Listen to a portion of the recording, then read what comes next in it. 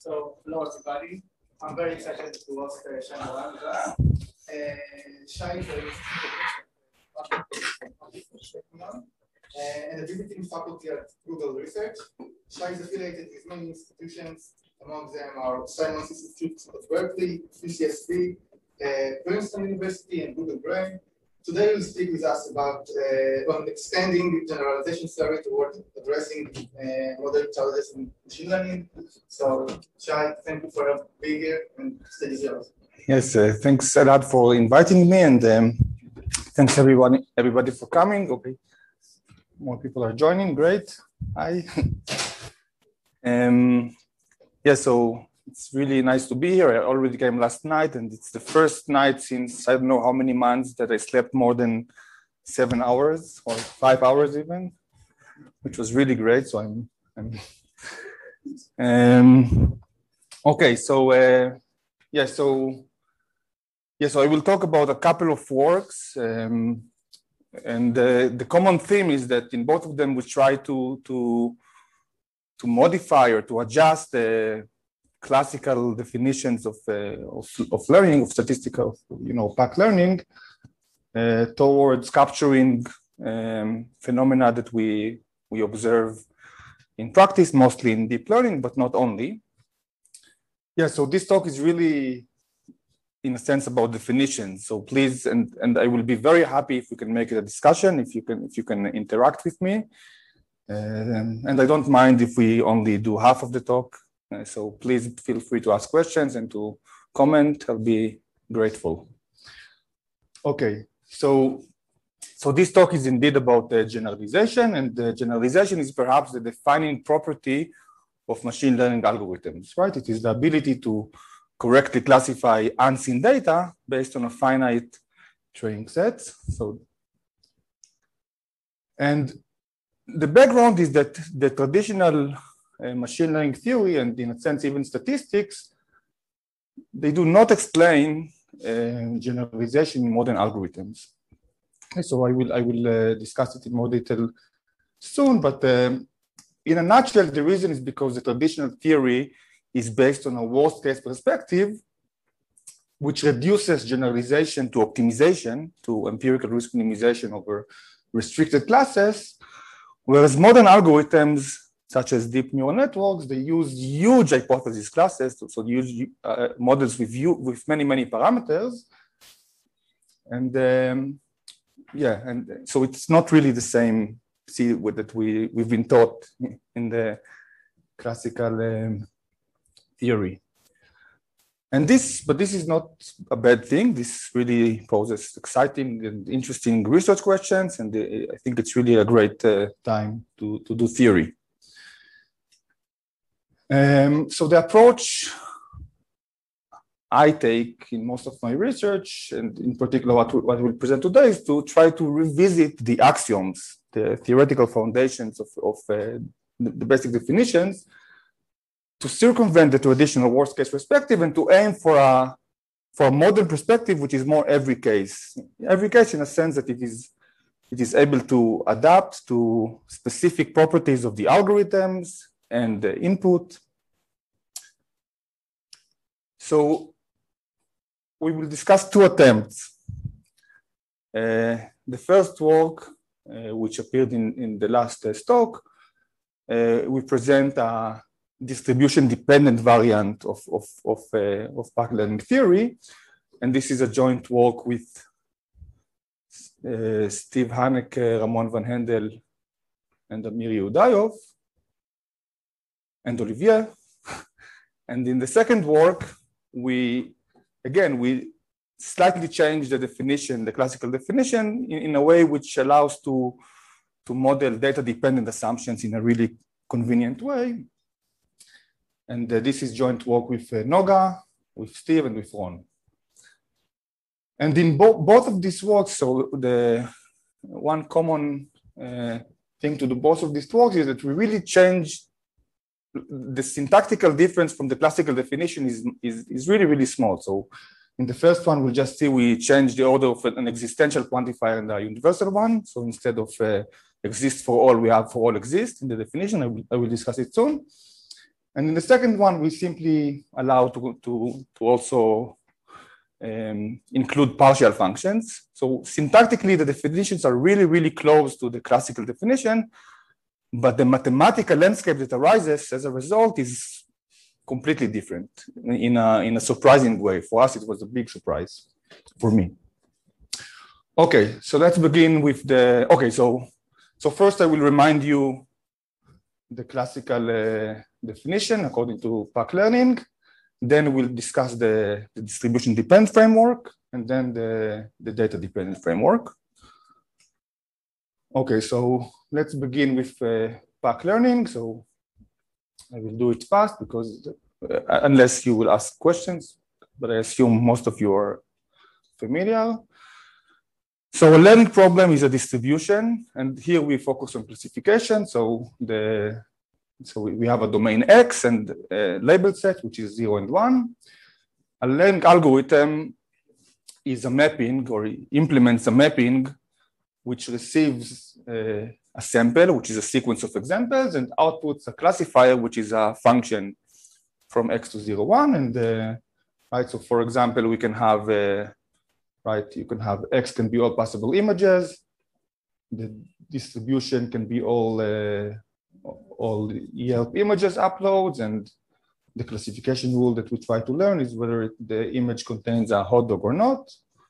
And then the age can be some neural network.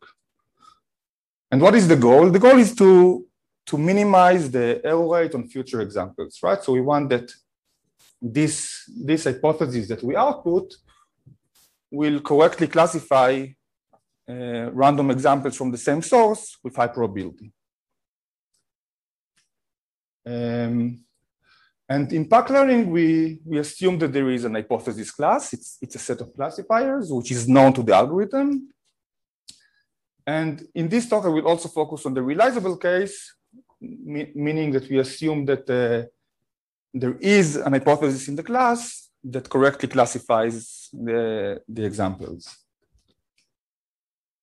And then what is the definition of Pack Learning? So a class H is Pack learnable if there exists a vanishing bound R of n that goes to 0 as n goes to infinity, and an algorithm such that for every realizable distribution P, the expected error after seeing n examples is at most R of n. So the crucial point here is that this is a distribution-free definition. The same rate R of n applies for every distribution P. Right, so we have one rate R of n which applies for all distributions P. It's a distribution-free definition. This is important. This point. Okay, so okay, and then once you have a definition like this, so a fundamental question is which classes are learnable and how.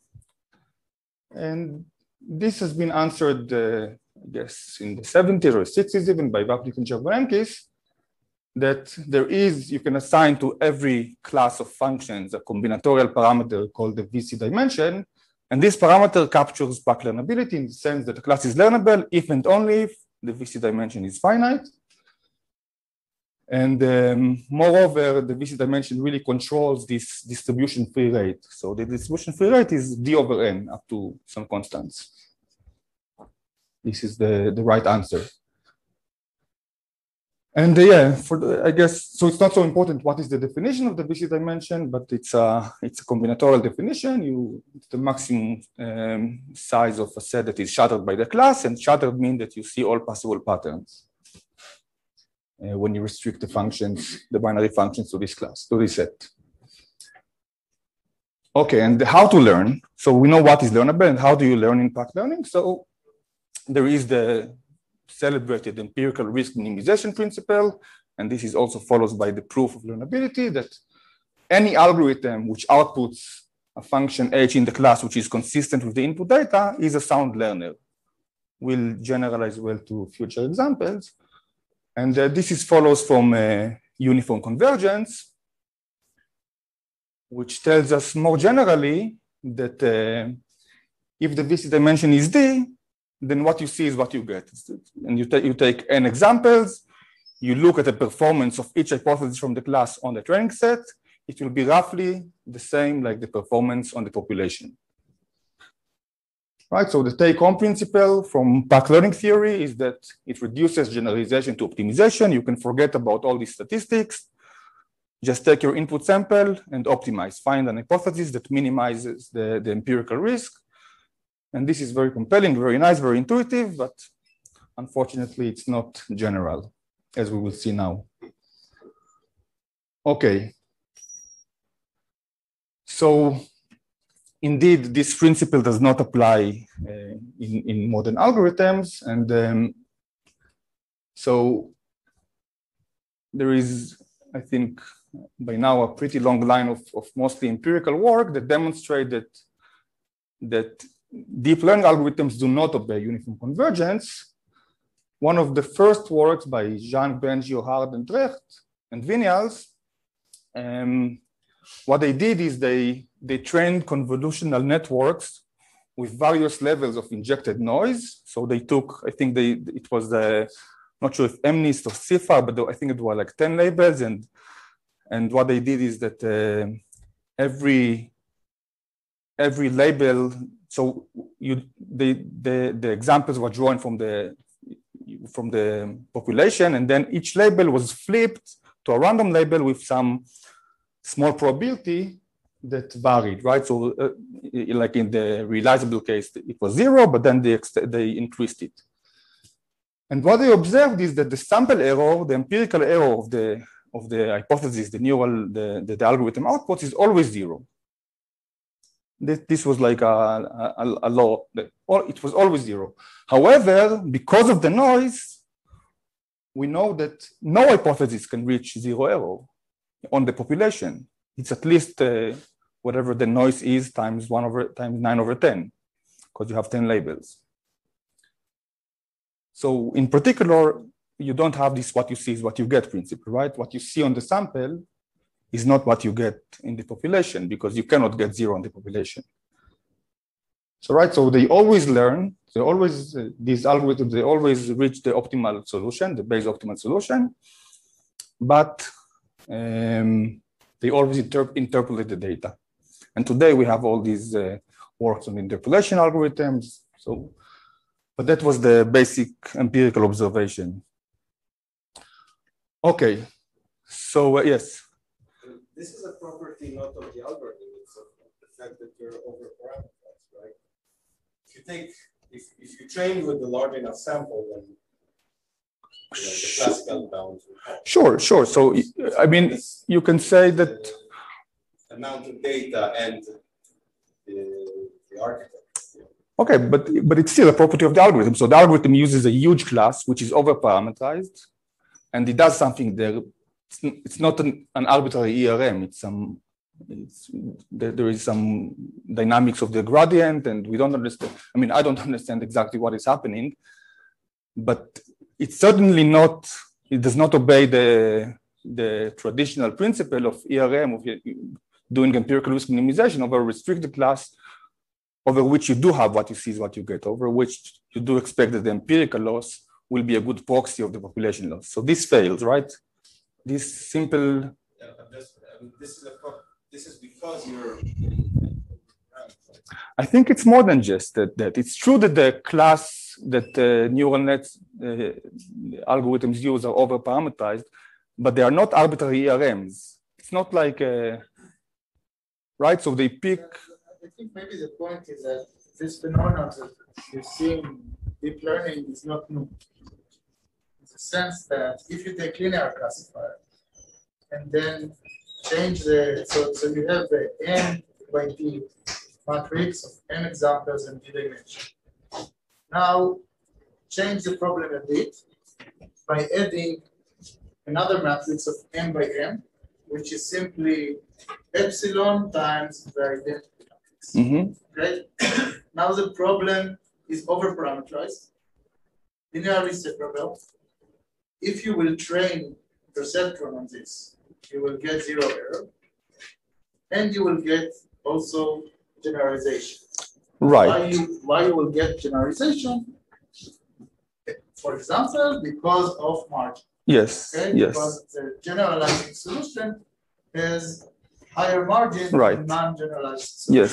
So what I'm saying is that deep learning is an example where all our theory breaks is a bit overstatement, and these type of things were already known before. That's true. That's true. And there were many theoretical works, Yes. for example, Yes. margin Yes. of non-uniform convergence, Yes. stability, Right. Yeah. Yeah. polarization. All of that was there before as generalization of back learning.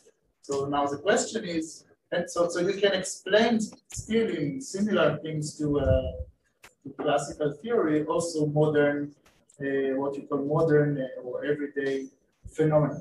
Okay, so the question is, do we need to change the definitions, or do we really need to change the definitions, or do we need to work harder on classical definitions and just show that what happens in, for example, in deep learning is similar to what I described for perceptron? Right. Okay. So we will. Okay. So I will get to all of these phenomena that you mentioned, margin, in the second work. But I think what we are trying to do is to, you see, the definition of back learnability is very clean, it's very concise, it's very crisp. But the fundamental theorem of back learning, which I learned from your book, is it really reduces generalization to optimization, right? So it does not. So even all those phenomena that you mentioned, margin, these algorithm-dependent bounds, they are not really captured by these are classical works, right? These are classical, but the margin, you have the same problem with margin algorithms. If you take RBF kernel, for example, okay, so again, you have the problem of you get overfit to everything, but still generalize. Okay, so the same phenomena that yes. So you can explain these phenomena using traditional explanations, let's say, but at least this basic definition of back learnability, so that's the main point I want to, and I would be glad that I want to see the new definitions. Yes. So let's. Once we see the new definitions, it would be interesting to discuss the difference between them. I agree. And what people did with smart. I agree. So, but this is, yeah. So let's get back to this in the second work. Let me now present, and then I'll be very happy. I think it's more relevant to the second, to the data dependent theory that. Okay. So now I'll present this theory of universal learning, in which we, as I said, we just basically change the order of two quantifiers in the definition of back learnability and observe a completely different mathematical landscape. So, okay, so yeah, so the back model gives a worst case analysis. As we said, it's a uniform rate. This rate has to apply for every distribution, the learning rate. And we will discuss now an alternative framework, which we call universal rates. And one surprising thing we will see is that even exponentially fast learning rates are possible. And this was really, to me, it was a huge surprise. And of course, once you see that this possibility is possible, at least theoretically, you can try to exploit it and to design new learning rules. And also, what was very nice is that there are a lot of nice combinatorics in the background. Okay, so let's recall first the definition of back learning. So remember that there is this rate R, right? So H is back learnable if there is a rate R, which is independent of P and an algorithm, and the algorithm, the loss of the algorithm is always bounded by this rate R, independent of the distribution. That's the main point to remember, right? So the R of n is roughly the VC dimension of H over n, and it is a distribution-free rate. So maybe we can allow for some dependence on the distribution. Maybe we can change the definition a little bit and allow some dependence. So let's look at this suggestion. So now we'll say that H is learnable at a universal rate R if there exists an algorithm. So the algorithm does not depend on the distribution, such that for every P, we have a pair of constants which are distribution dependent. So this pair of constants they may depend on P. And then again, for every n, we want that the learning rate, the error after n examples will be at most C times R of small c times n. Okay, so really, if you look at the definition of backdating, all we did is we introduced these distribution dependent constants. So there are constants in the sense that they do not depend on n. N goes to infinity. You fix the learning problem, n goes to infinity. And okay, so that's the definition. So again, we just allowed some dependence on the distribution in the form of these constants. Okay. Is this the same definition as in Mazik? Universal? I don't think so, no. I think there are some... You don't remember, Shay? As far as I remember, it's the same, but you know, I'm no, I don't think it's the same definition. No, I think that there are some technical differences. We do infimum, you also, there I think you do a minimum, but we give a very detailed comparison in the paper, but I also don't remember exactly the... Okay, so what is the difference? Let's try to see, to imagine, to see it on a graph. So if you think about it, the universal rates, so you fix the distribution D, and then you observe the learning curve. You observe what is the population loss as a function of the size of the training set as n goes to infinity. And then for every distribution D, you have a different curve, right? You pick D, and then you let the number of examples go to infinity, and you measure the error rate. So really, if you think about it like this, what the PAC definition does is you take the supremum over all realizable distributions of these curves. That is the worst case nature of PAC. And by allowing these constants, inside the definition, you can really focus on every case, on every curve separately. And really, one surprising thing was that there are problems, very simple problems that are not even PAC learnable, in fact, but also problems that are PAC learnable, in which there is an algorithm such that for every particular curve, the loss will drop exponentially fast. But the supremum will be still this good old D over N, this dimension over N. Okay. So, yeah. So this is the main theorem from this paper, is that every class H satisfies one of the following. So there is a trichotomy. There are only three cases. Either H, the easiest kind of classes are H's that are learnable at rate and at an exponential rate, e to the minus n. The middle level, we have H's that are learnable at an optimal rate of 1 over n. And the last option is arbitrarily slow rates. And there are only these, so it's really a trichotomy. So if H is not in the first kind, if there is no algorithm that can learn it at an exponentially fast rate, then you can already prove a lower bound of at least 1 over n. And if it's not here, then it's here. So it's really a trichotomy, and you don't have optimal rates of, let's say, e to the minus square root n. This is impossible. And maybe one thing I should have said is that under this definition, the class of all functions is learnable. Right, so here, at item 3, it also contains the class of all functions, right?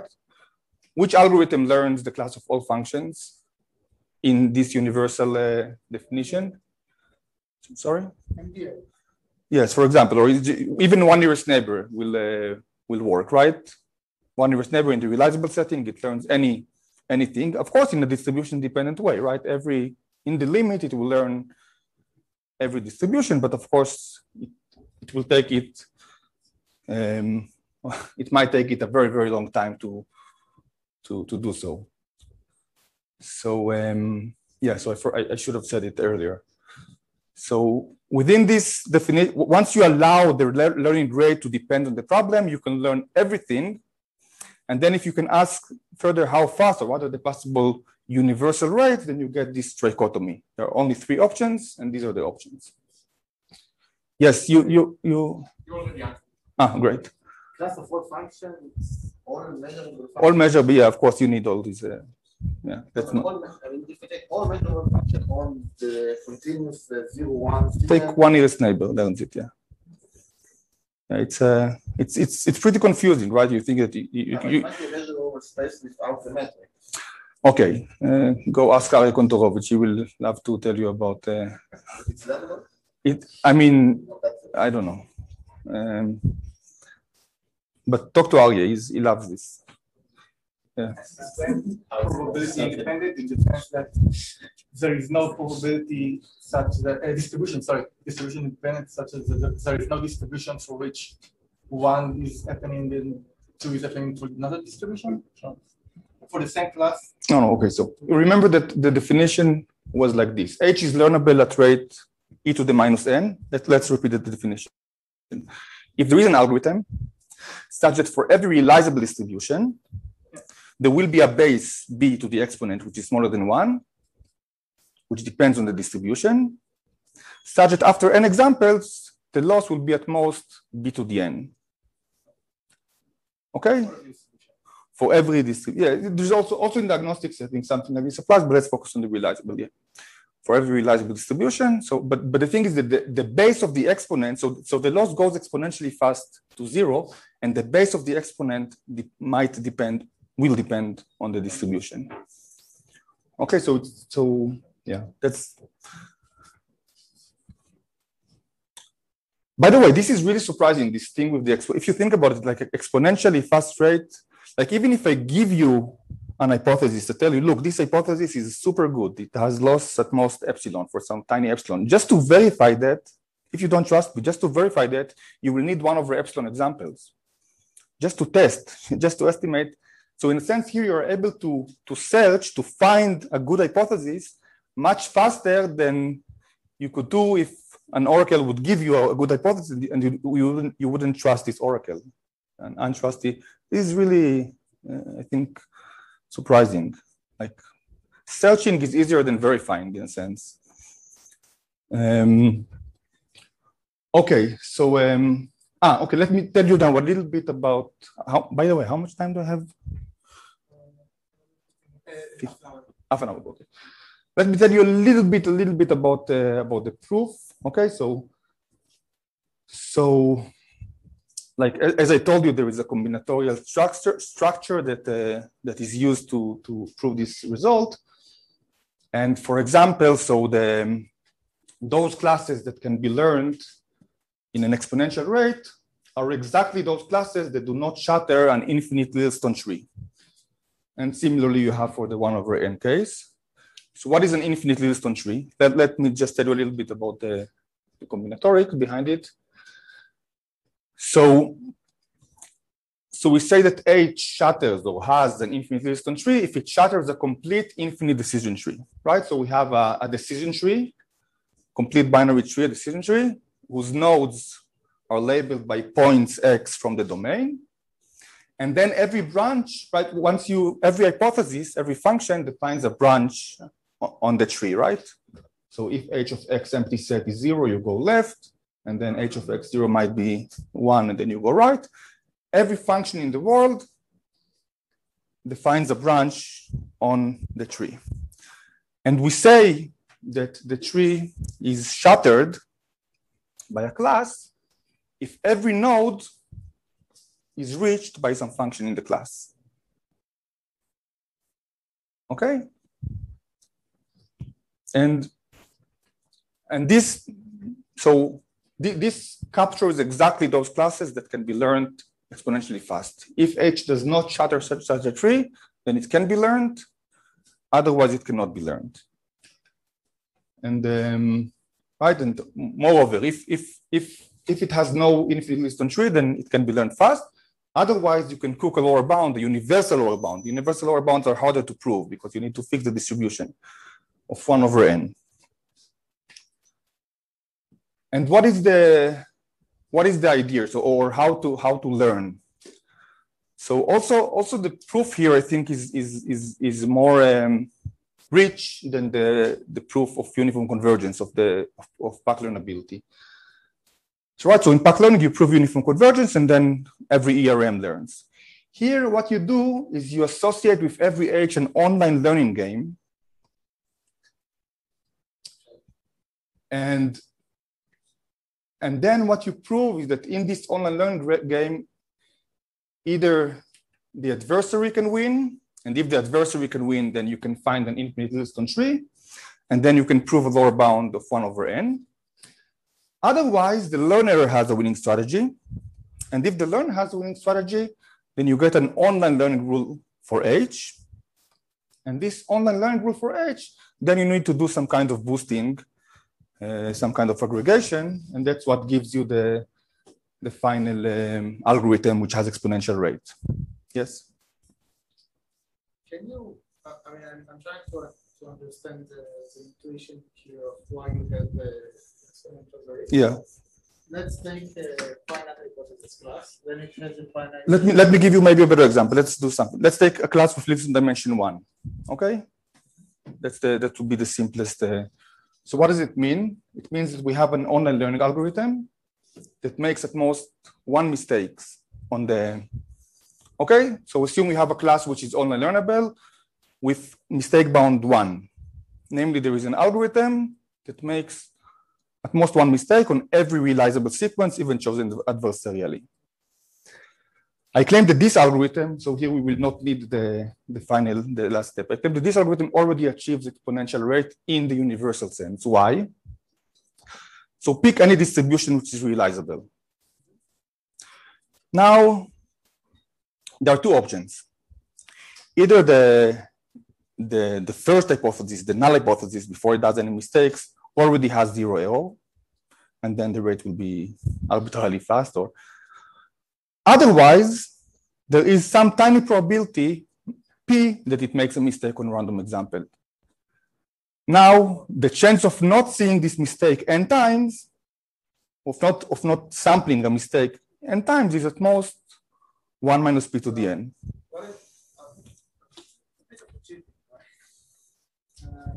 Because then you throw all the work on understanding the distribution, right? Because it can be arbitrarily large. It's a constant.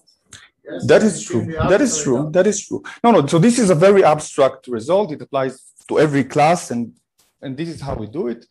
But one interesting thing that I learned. Let me rephrase my question.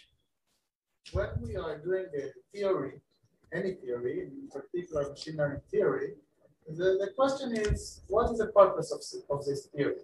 Okay, so in this dimension, the answer is very clear. First, it gives you an algorithm, the ERM algorithm. Second, it gives you, if you are coming to a problem, you have your hypothesis class, and then you can prepare in advance and know that you need that much of examples. So that there is some consequences of the theory.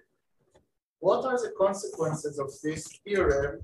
So I'm the practitioner come to the problem. Now I'm equipped with this theorem. It's an excellent question. It's an excellent question. I still don't have a good answer to that, but I think that, okay, so let me tell you what I wanted to say before is that there is another work that more or less parallel to this one by Francis Bach and co-authors, and they also observed exponential rates, and they also in linearly separable spaces, and they connected it with margin and mistake bound of, don't think it was perceptron, but something related. And maybe this is one possible insight, that there is some connection between online learning. Maybe tools from online learning can be useful, but again, I don't have a satisfying answer. This is something I'm thinking about. What would be? The example you gave is, we can rephrase it as the class of only 2 hypotheses. Okay? It has Wittgenstein dimension of 1, and we know we just have H0 and H1, and we need to choose between them. And the algorithm is exactly start with H0 until you get a mistake. Once Yes, you get a mistake, yes, switch yes, to H1 yes. and you are done. Yes. Okay, but when we come to this algorithm to a practical problem, we don't know anything about how good it will work because it depends on the distribution very, very heavily. No, but the algorithm does not depend on the distribution, right? The algorithm not, but the performance. The performance does, right? Right. But the algorithm is the same as ERM, right? Because No, it's not the same as ERM. for two hypotheses, No, it's the same. you have no, because you have some preference, right? It's more like regularized. You begin with this one unless you see evidence that you need to switch to the next one. So there is some kind of model selection here. It's like ERM with arbitrary. No, ERM is symmetric. ERM could also start with H1, right? And the ERM is. It can be arbitrary. You can say, okay, I have some scheme for child breaking and do ERM. Okay, yes. So that's the same as the one. Okay, but this maybe you can present like this every interpolating algorithm, ERM with tie breaking. I don't think like ERM usually you think about that it doesn't really matter how you implement it. Every ERM should work. ERM with tie breaking is every interpolating algorithm, right? You can think of it as an ERM with tie breaking. But is it true that ERM with arbitrary tie breaking will be No. Okay, so let me go there. No, not at all. Not at all. So here somehow from the winning strategy, right? We define this game which is completely class dependent, and we do it abstractly. For half a margin, you can really understand it. And this game, or the winning strategy of the algorithm, the online learner, defines the tie breaking, if you want, defines like a preference. Not explicitly, but this is maybe one way to think about it. And then maybe you do, according to this very specific preference, tie breaking. Yeah, this is maybe one way to interpret it. But let me maybe, let's see an example. An answer to my question. Okay. So ERM with the majority rule as tie breaking is a consequence of this theory. It will be better than ERM by exponential. Yes, but again, it's not correct formally what you just said. So maybe it explains countable classes. It's correct every finite hypothesis class, which argues that it's the only thing that is interesting because everything is finite. No, I mean you can do gradients with finite classes, right? I mean you need to do it in finite classes. Your work is a computer. But of course, but the way we think about it, but the way we think about it, the way we model it, the way we analyze it is using infinite, right? You can analyze it with finite bits, and you will have the same counts of variables, and you will get the same bounds. Okay. Let's continue. Let's continue. So here's an example of a class that can be learned in an exponential rate. So take X to be the discrete grid, and H will just be monotone half spaces. So half spaces whose normal is in the positive orthant. And so this class is learnable at rate e to the minus n, and you can actually analyze the online learning game here, and it's a nice Ramsey argument. But here, by the way, ERMs cannot achieve the optimal rates. So arbitrary ERMs cannot, and I think even in this case, no proper learner can achieve the exponential rate. Every proper learner will have rate which is slower than exponential, I think. But for sure, not every ERM. This we have an example. So this really separates between different kinds of ERMs. Yes. So the second item is based on a similar approach, right? So you have rate 1 over n if and only if there is no infinite VCL tree, which is another kind of a tree. I will not define it. And here also you have like you can also interpret it as if you have a preference list, but now not of hypothesis, but rather of VC classes. So it's kind of like SRM in some sense intuitively, but I'm just relating to your previous question. Okay, so I think that's it about the universal rates. Any questions? What about perceptron? I mean, the examples that you gave is very specific half spaces. Why it's not work for perceptron? It has a mistake one. Yeah, I think, okay, so the issue with running just a finite mistake bound algorithm is the following. So it is true. So, okay, so imagine you have a reliable distribution and you have your perceptron or any algorithm with a finite mistake bound. And now you take an infinite sample from your distribution. Now, there is a random variable, which is the number of mistakes or the time of the last mistake, let's say, of the algorithm, right? So on this infinite sequence, if you run your online algorithm, then eventually it will start making mistake. And you can consider this random variable of when was the last mistake. The issue is that this random variable, it's a random variable over the natural numbers. It's a distribution over natural numbers. It might have very, very, very heavy tail. It might have even an infinite expectation. And that's why, and I think you can even cook examples like this even for the perceptron. And that's why we had to aggregate it, to do some kind of boosting argument. So you apply it on several batches and you basically in the end you take a majority vote after you do some testing. But my point is that mistake-bound algorithms do not have exponential rate immediately. You need to worry about such issues that might arise.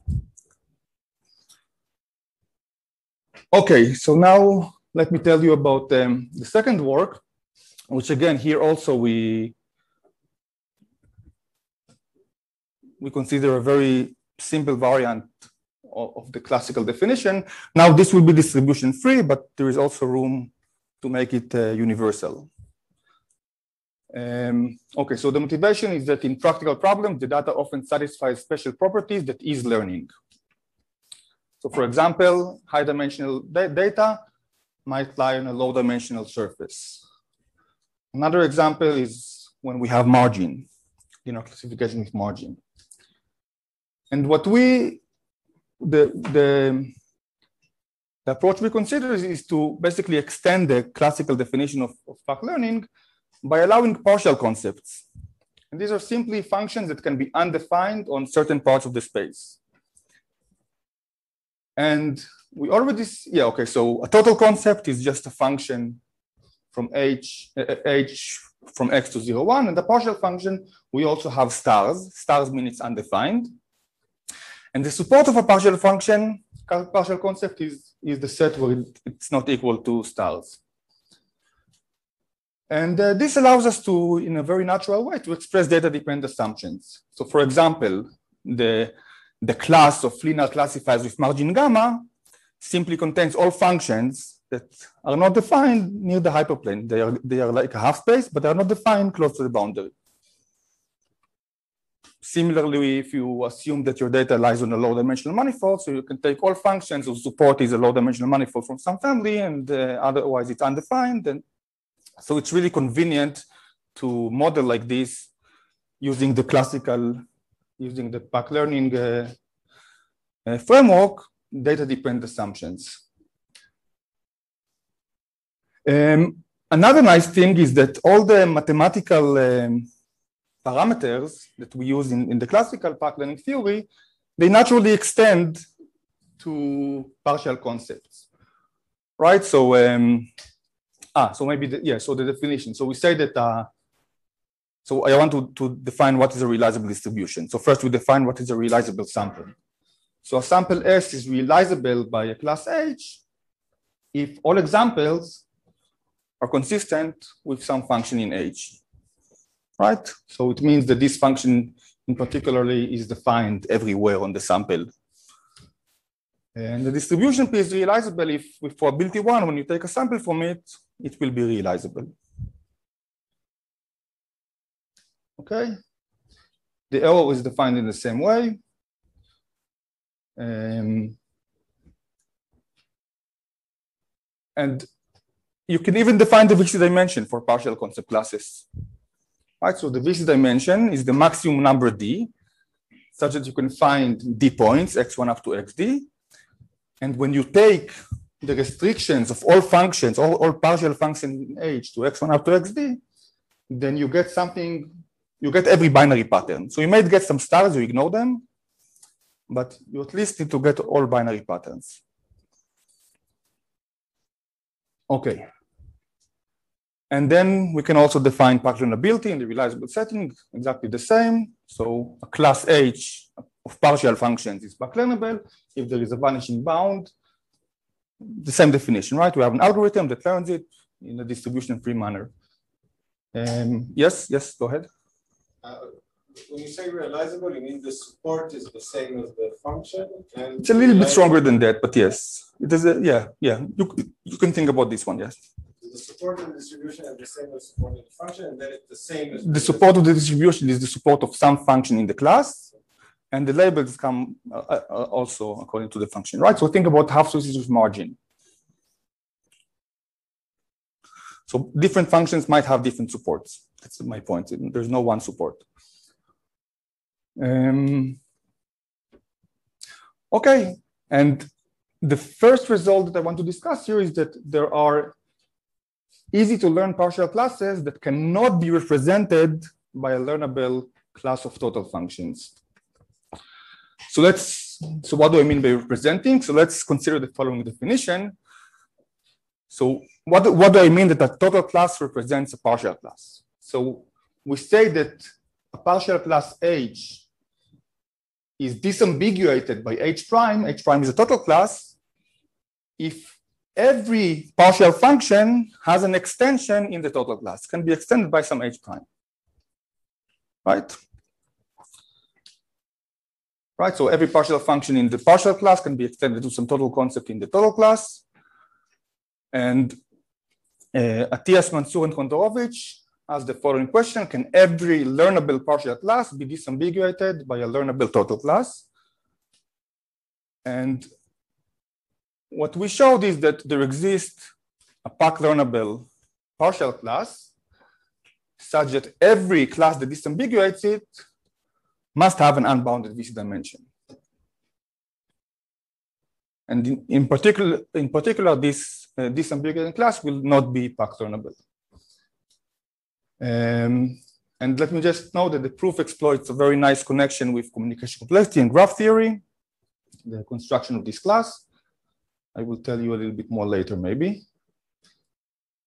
Okay, so we know that these partial classes are more expressive. You can express, you can model learnable tasks using partial classes that you cannot model them using total classes. And by the way, one open question, which I think is very interesting, is what happens with margin? Half-spaces with margin in so pick some Hilbert space, look at all half-spaces with margin, gamma.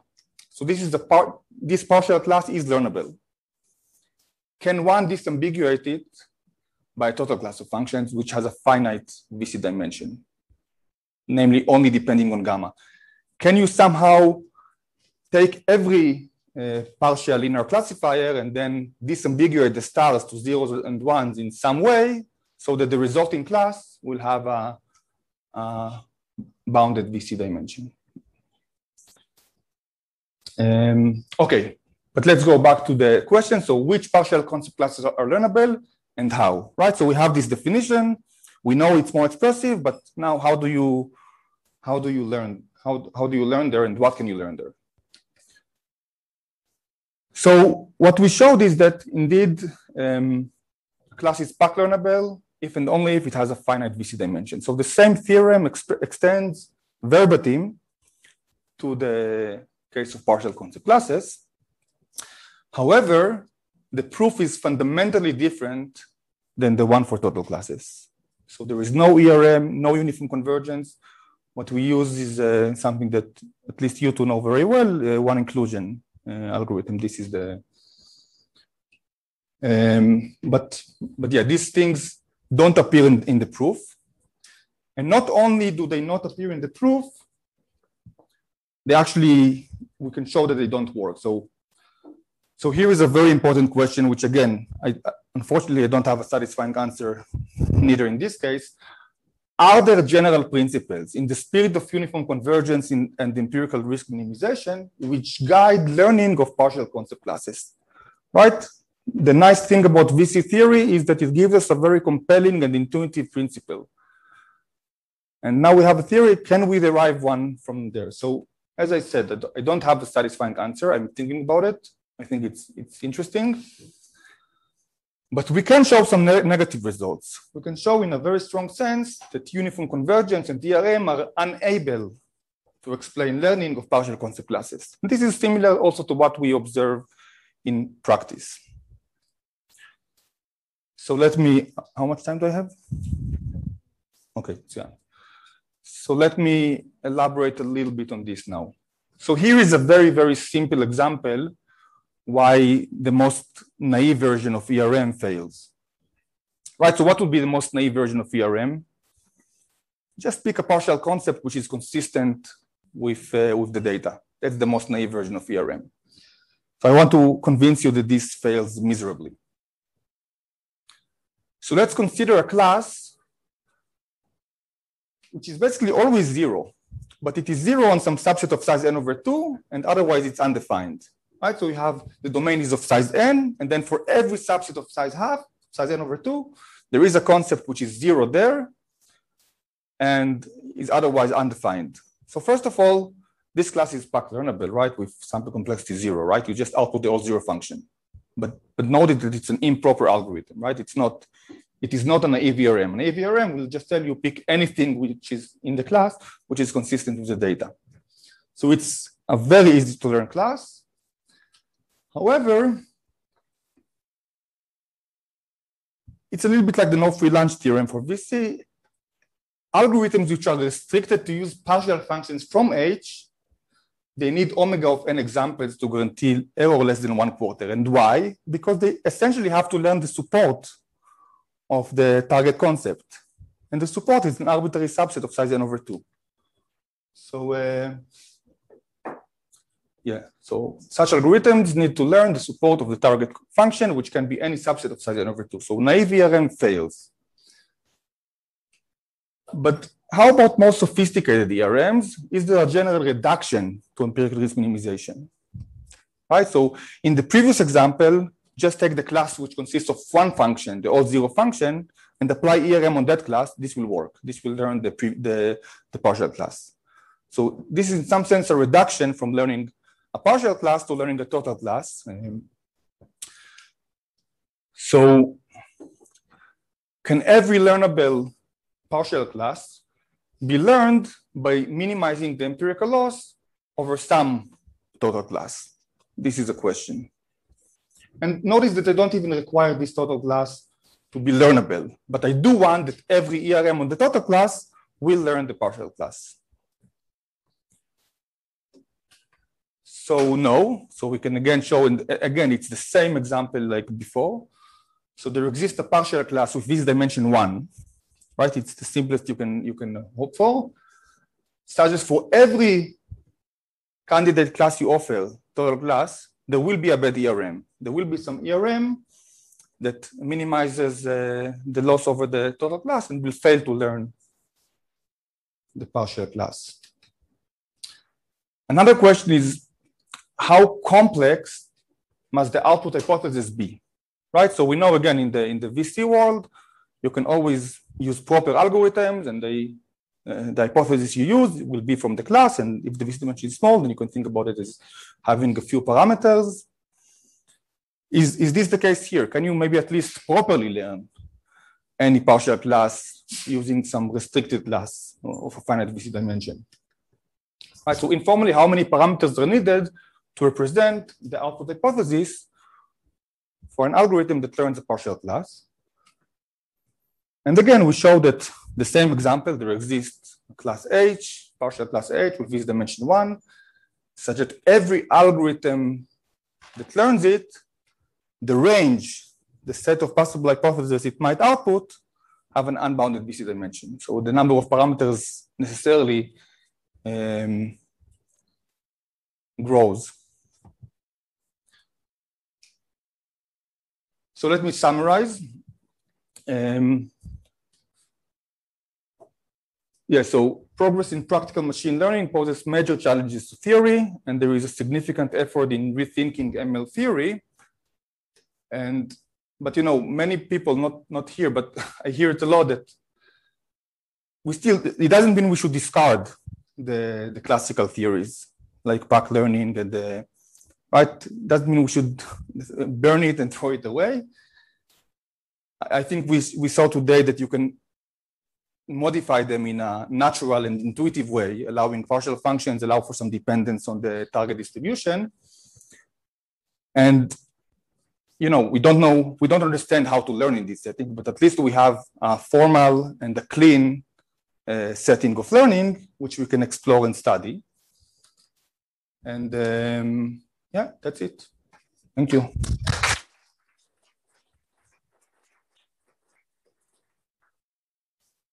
Thank you.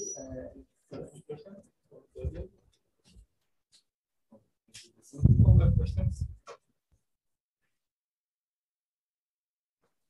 We had realizability as an assumption.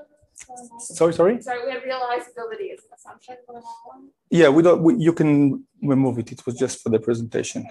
So in the universal setting, actually, we didn't. We're still. I mean, it will appear in the journal version, but in the partial concept classes, it's already there in the paper. But in both cases, it is removable. Okay. If it's not realizable, then you can get samples. Are you talking about the definition of agnostic learning for partial concept classes? Yes. So it's a good point. It's a good question how to define. So basically, okay. In a nutshell, you treat stars as mistakes. If it's undefined, then it's a mistake. But in the paper, we really try to give a definition which kind of reflects the distribution the data dependent our motivation was to define learnability in a data dependent way, right? So every sample is realizable. So a distribution is realizable if every sample is realizable. But we don't state anything about some target function. That's the way we defined it, right? So anyway, short answer is stars are mistakes. Okay, and but we tried to give a definition that is more complex, and the goal was to really capture data dependent assumptions, to be able to capture data dependent assumptions in a natural way. So what do you get for the agnostic? So in the agnostic setting, the same, in the partial classes, the same characterization applies. So finite VC is equivalent to learnability. There is one open question there. So as I said, uniform convergence fails. And in the classical Pack setting, we know that the optimal rates are d over epsilon squared. But you use chaining there and uniform convergence, and we don't have this here. So here we still have this extra log factor. So if you care about these things, it's an open question, like what is the optimal rate in the agnostic setting. By the way, another interesting for partial classes is that the sample compression conjecture fails. So it's still the case that you can, any class you can learn, there is a compression scheme of sublinear size, but the same example, which I mentioned earlier, also is not compressible by a finite sample compression scheme. So yeah, it doesn't disprove the conjecture of Farmouth and Lilstone, but at least it shows that the proof needs to be quite strange if it is true, because it doesn't apply to partial classes.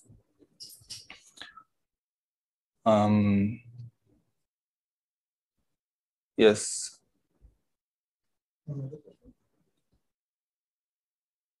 Okay, so thank you again, Shay, for being here. Yes, thank you for inviting me.